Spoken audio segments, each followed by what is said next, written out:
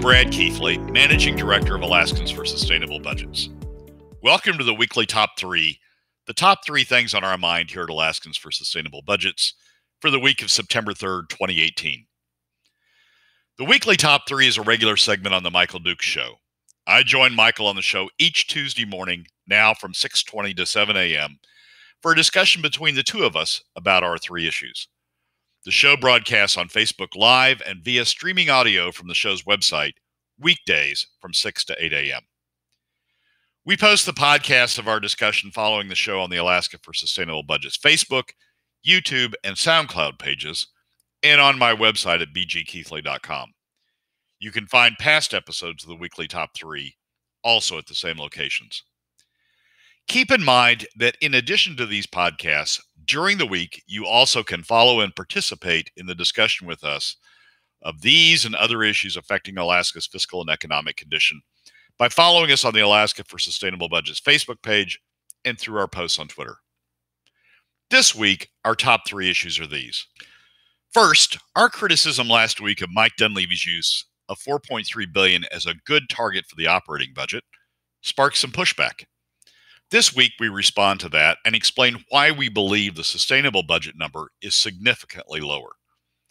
Second, we analyze a new ad by Governor Walker's campaign that claims he had to cut the PFD to create a sustainable PFD.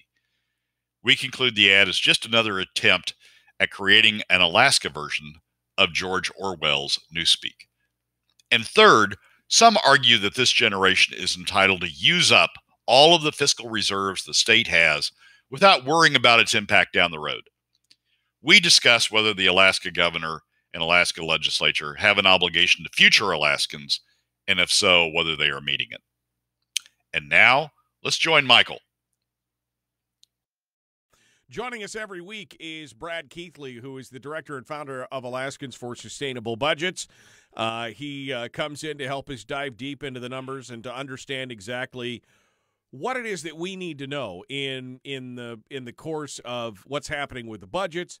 And now we're going to analyze some politics as well, because that's all part and parcel of what's going on. Let's get into the top 3 of this week. We'll start off with this just change in attitude, this change in talking points. You know, you and I have talked for a long time about the ICER report, the sustainability issue, you know, Scott Goldsmith and everything that he kind of brought to the table to the legislature. And we talked about this number that was the sustainable number, which meant that we could stay at that number and not have to generate new revenues, not have to do new taxes. Again, this is the number that a lot of people adhered to early on in the session, about 2 or 3 sessions ago. They said, oh, yeah, we can hit that. And then, of course, they never wanted to cut when it was their project.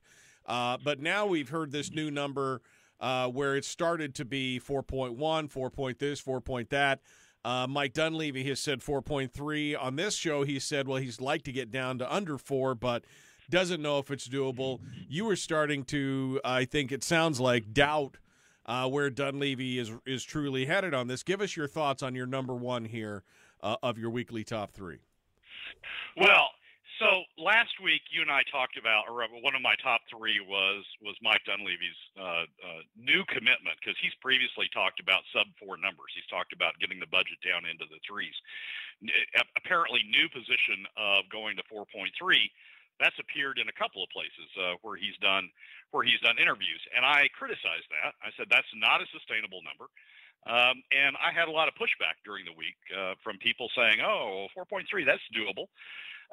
So I've started digging into what the current sustainable number is. The last time I did an analysis was in the middle of 2017, or at the end of 2017 rather, looking forward to the 2018 budget number, and that number was 4.01. 4.02, I think, is what the number was. That's what I was coming up with at the time, using, frankly, 2016 data from the Energy Information Administration on oil prices. Scott Goldsmith, I'm off a year. I did that in October of 2016. Scott Goldsmith then did an update, his update in 2017, and he came up with 3.5 billion as the sustainable budget number, and that was based on oil price forecasts coming from the state, which frankly I think were run down a little bit for political purposes to show that we were in worse shape than we were, but he came up with 3.5. So neither of those numbers are at Dunleavy's 4.3. I've dug in. I had been doing some preliminary work up to last week on what the right number was. I've dug in to the number deeper this past week, and I'm standing by what I said on the show last week. It's 3.75, 3.8 tops. And here's the reason. There are four things that drive the sustainable number. One, oil price. Two, oil production. Three, what the rate of the permanent fund draw is. Remembering Hammond's 50-50, 50% for the PFD, 50% for government if government needs it. And so the draw affects that other 50%, the 50% going for government. And the fourth thing is the status of our fiscal reserve, because what a sustainable budget is we have highs, we have lows in revenue draws, and a sustainable budget tries to cut through that and says, okay, when we have lows, we're going to use our fiscal reserves to fill in until we get back to highs, and then we're going to save the highs above the sustainable budget number and refill the reserve. Well, the problem is we've drained the reserve, and so we have no fiscal reserve. We've drained the SBR. The CBR is almost gone. So we have no fiscal reserve to really fill in the low we've got, and that affects how low you can go.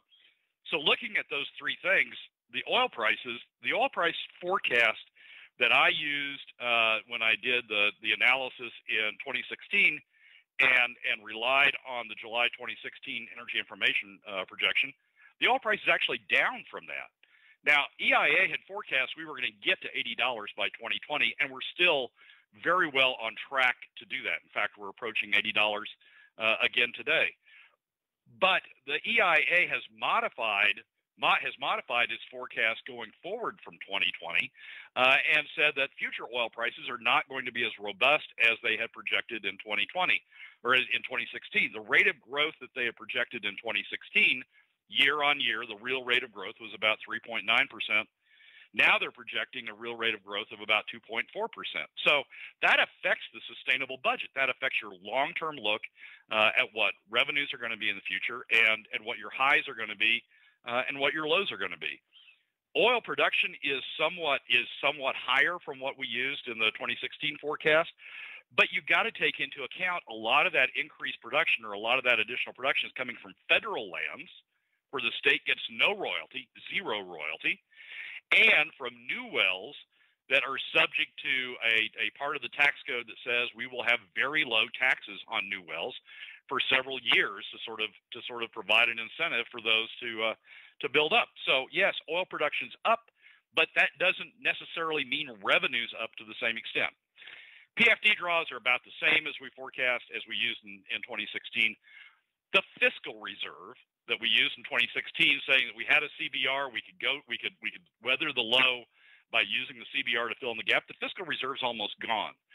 So when you combine those three things and look at the revenue, the long-term stream of revenue that produces, the sustainable budget number's down from what we talked about in 2016 and from what Scott talked about in early 2017.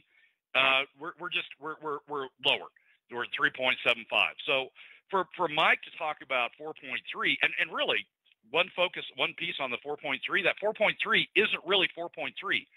That's 4.3 operating budget. Right. It doesn't count capital. Right. So if you add capital in, that's 4.5.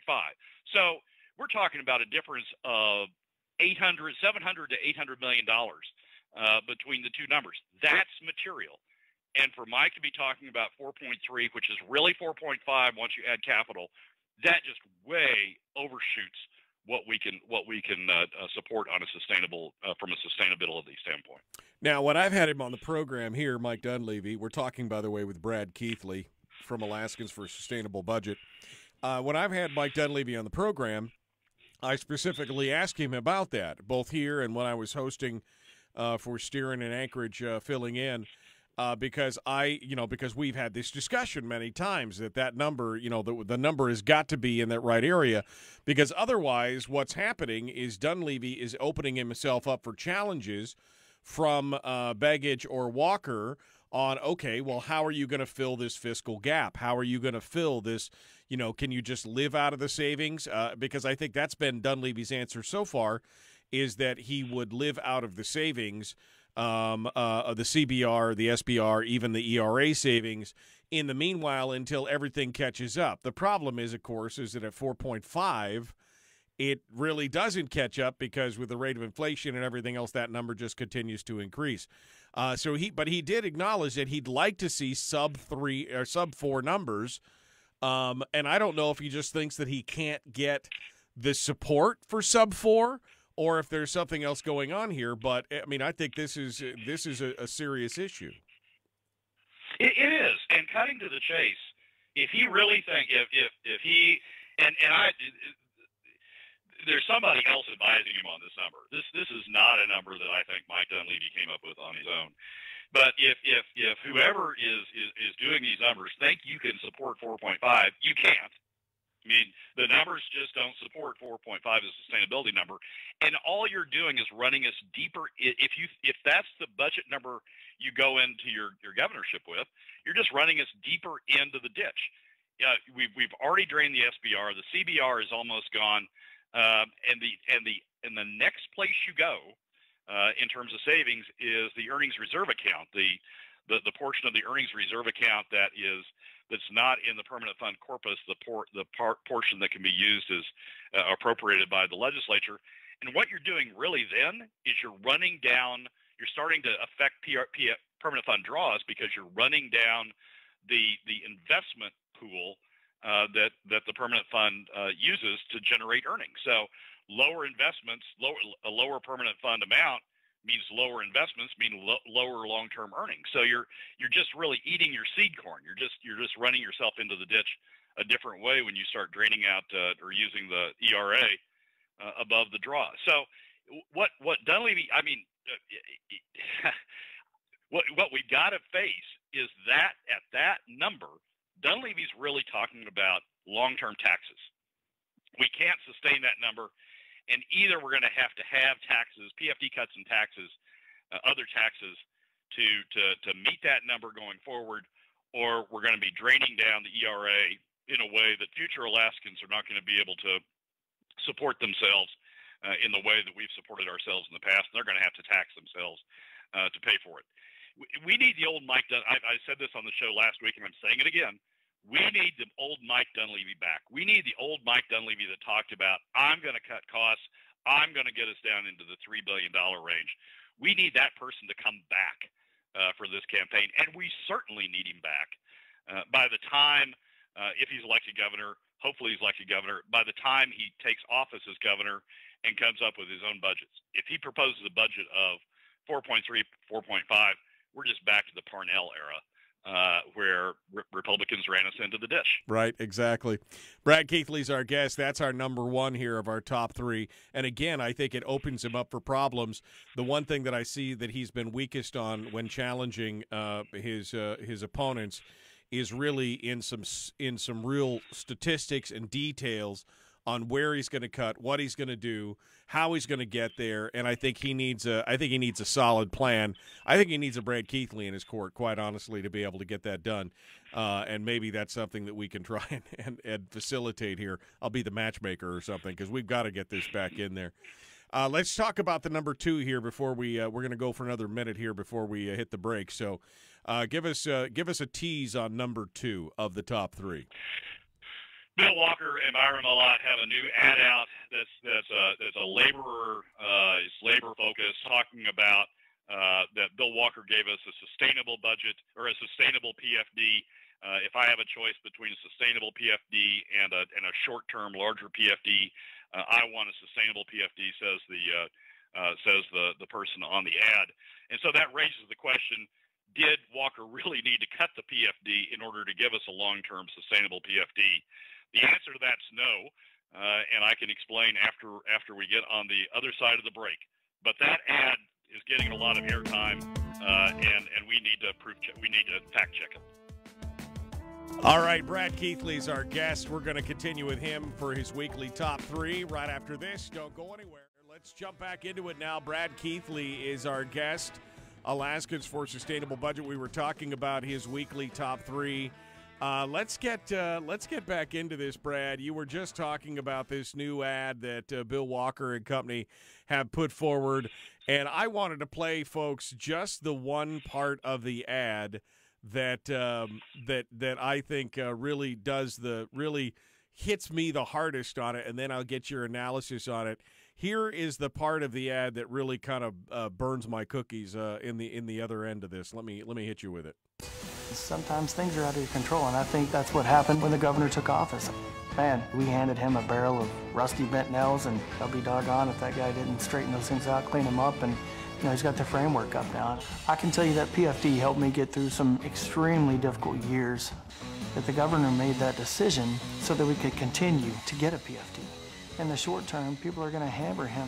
But if you had to ask me which one I wanted, a big PFD or a sustainable PFD, I'm going to go sustainable every time. Okay. So I counted on that PFD in the years that it was, when times were tough. But now, I mean, it's sustainable versus, a big PFD. Wait a second. I mean, what is this zero-sum game? And first of all, you counted on it when times are tough, but now you're doing okay. What about the rest of us that are, struggling and trying to count on it when times are tough? I mean, I find this thing so full of logical fallacies, it's laughable. It is, and it's Walker's attempt. We were talking about this on the break. It's Walker's attempt to put a word up on the board that he thinks will sell well, that he thinks that has polled well. That word, sustainable, and then they sort of sit down in a meeting and they try to back in. How can we create a storyline so at the end of that story we can use that word that we've created something that's sustainable? Here's the point: the PFD was sustainable. The PFD would continue to be sustainable. There wasn't anything wrong with how the PFD was working. It's based on earnings from the permanent fund, 5-year average of earnings spread out over Alaska residents that qualify for it. And it was working then. We're continuing to have earnings from the permanent fund. That thing would continue to chug along as Governor Hammond intended. In perpetuity, it would continue to spill out those money wells that we created with the permanent fund would continue to spill out money, and it would continue to be able to be calculated into a PFD in perpetuity. The thing that went wrong, the thing that was not sustainable, is government spending levels. And so in order to support these unsustainable government spending levels, what the legislature and the governor did was go in and raid the PFD, cut the PFD in order to divert more money over to government and in order to prop up government spending levels. It isn't the PFD that's not sustainable. It's government spending that's not sustainable. And it isn't Bill Walker's great achievement of finding a way to sustain the PFD. It's Bill Walker's great failure that he didn't come in and either cut spending levels, work with the legislature to cut spending levels, or find a less harmful revenue source to prop those spending levels up. This isn't the PFD's fault, and it isn't some great achievement to maintain the PFD. It is entirely the other side, the government's fault, and they're raiding the PFD to try to prop it up. The PFD was and remains sustainable. We don't need to be messing with it. Right. Again, to use the numbers that we talked about, again, this disingenuousness of, his formulas and his graphics with the crashing airliner and all this kind of stuff. None of that takes into account the fact that this PFD, that the fund is self-sustaining because it keeps depositing money back in. And if we are only taking our 50% as they are supposed to, that the component that causes it to be taken over the course of the years is that spending problem. Again, it goes back to, do we have a revenue problem or do we have a spending problem? The bottom line is we have a spending problem in this state and have had one for many, many years. Yeah, and it's the height of we had a discussion on this in an earlier show. It's the height of George Orwell's 1984 newspeak to call what we did to the PFD something that we had to do to make it, quote, sustainable. The PFD was perfectly sustainable. It's government that wasn't sustainable, and in order to prop up government, we've raided the PFD. It's not the PFD's fault. It's not the PFD's problem.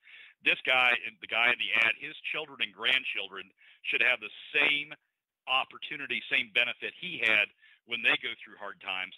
But Bill Walker's stealing it from them by cutting the PFD, and he's helping Bill Walker steal from it by arguing that that's somehow sustainable. It's not. Brad Keithley is our guest, Alaskans for Sustainable Budget. We're talking about his weekly top 3. That was number 2.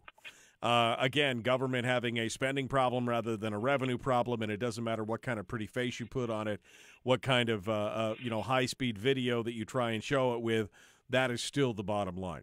Number 3, does the governor and the legislature, do they have an obligation to future Alaskans? And if so, how they doing?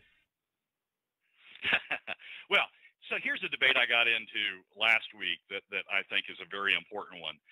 My argument is that, or my point is, this legislature and this governor are responsible not only to current Alaskans, but they're responsible also to future Alaskans. They're responsible to hand down to future Alaskans a future that is at least as good as what was handed to our generation. This is the same point that we make at the federal level from time to time. And the pushback I got was, no. Every generation has to fend for themselves. We've got a bunch of money now. We should be able to spend it on ourselves, and future generations need to look out for themselves in terms of how they generate money and in terms of how they spend. That's all on them. This generation is entitled to do whatever our bank account gives us the ability to do.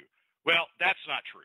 I mean, Section 8.2 of the Alaska Constitution says the legislature shall provide for the utilization, development, and conservation of all natural resources belonging to the state, including land and waters, for the maximum benefit of its people. It doesn't mean just the people who happen to be here right now. It means all of its people, this generation as well as future generations. And that's what Hammond did with the PFD. He had that vision. He cites this section when he talks about the permanent fund, creating the permanent fund. It was created for the benefit of not only current Alaskans. Oil is a depleting resource. It may not be there. It won't be there as much in the future. It was created to turn oil wells into money wells, and then have those money wells, the investments that the permanent fund would make, producing money in perpetuity for not only this generation and future generations. To do that, we have to manage the state's fiscal situation, not only for the benefit of this generation, but also with an eye to future generations.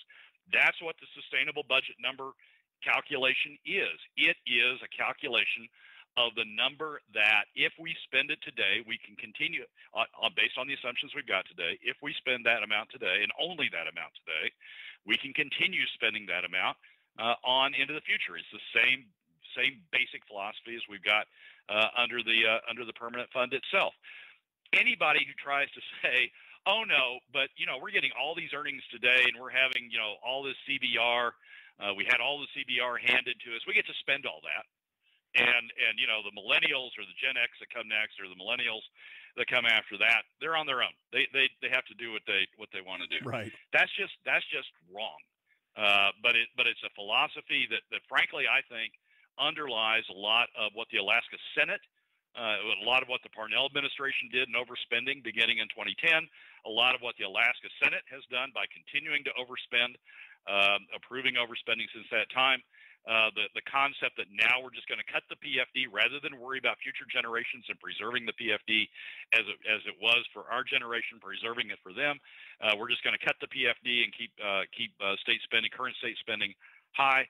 It is a problem that I think Alaska is suffering from, and we need to focus on the fact that this government needs to govern not only for the benefit of the current generation, but future generations as well. That's your 3 of the top 3. Brad Keithley's been our guest. Brad, I got about 60 seconds here. If you want to do a full wrap-up on the top 3, give us your highlights, and where do we go? Well, sustainable budget number is not 4.3 as Mike Dunleavy is banding about. It's about 3.75. He needs to get on board with a lower number. We need the old Mike Dunleavy back. Second, Walker didn't save the PFD. The PFD's been doing just fine. What Walker's been trying to do is save government spending levels by stealing from the PFD. We shouldn't let him get away with that. Third, the legislature does represent future generations. We need to recognize that in everything this government does. All right, Brad Keithley, thank you so much, my friend. As always, it's a pleasure to speak with you. Michael, thank you as always.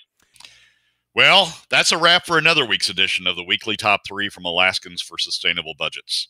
Thank you again for joining us. Remember that you can find past episodes on our YouTube and SoundCloud pages, and keep track of us during the week on Facebook and Twitter. This has been Brad Keithley, Managing Director of Alaskans for Sustainable Budgets. We look forward to you joining us again next week on the Weekly Top 3.